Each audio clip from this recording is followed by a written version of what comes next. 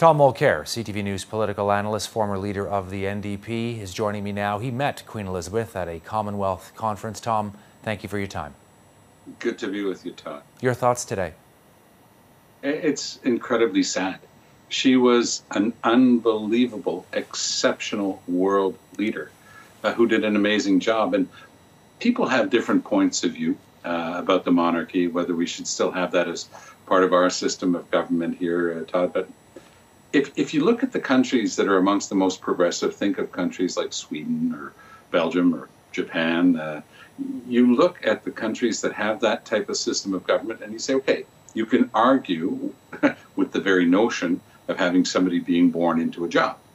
But at the same time, there's a certain stability there in these constitutional monarchies that's hard to argue with. So we've been very lucky to have someone of her caliber as the Queen for 70 years.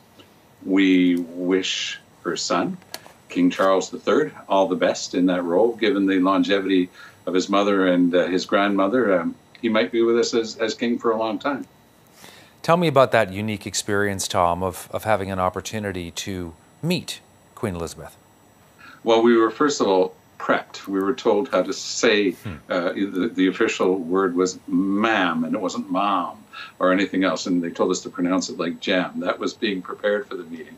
And as you say, it was a Commonwealth event, and we were also told that we were not to touch the Queen, but if she held out her hand, and she did, she held out her gloved hand.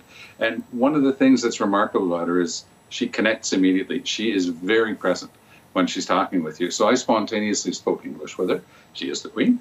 And she asked me where I was from. I told her Quebec. She switched to impeccable, flawless French and only spoke to me in French for the rest of it. So she not only had that language ability, but she had that language sensitivity, quite something. And you took away from that meeting just the remarkable sense of public service that she had. She is an incredible public servant. She knew and understood politics and politicians very well, but she always stayed one notch above.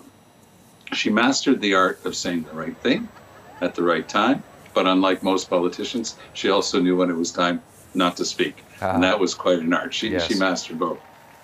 It's interesting, too, that Justin Trudeau calling her wise and curious, but also funny, with sort of a dry sense of humor, that kind of British wry There was a sparkle in her eye that always let you know that, one, she was very tuned into everything happening around her, and two, she was enjoying herself pretty well all the time.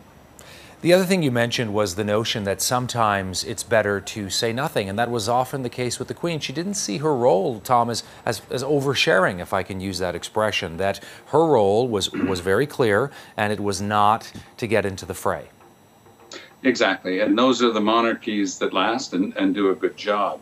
There was a big constitutional dust-up in Spain with, the whole notion of whether or not there would be a separation of one part of Spain a couple of years ago, Catalonia.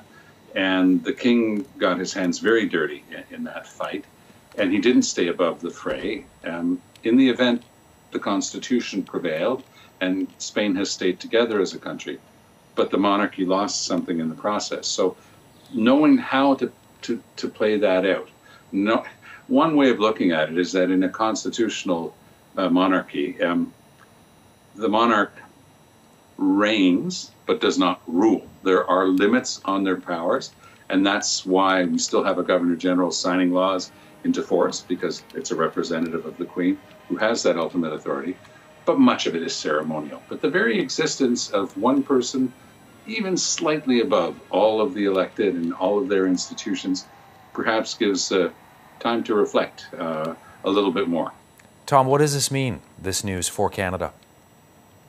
Well, it's going to be interesting to see because, of course, we've been with this Queen for 70 years, and there are not that many Canadians who remember any other monarch other than Queen Elizabeth II.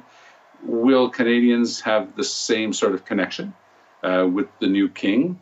It's going to be difficult because, of course, he's the oldest person to have ever acceded to the throne.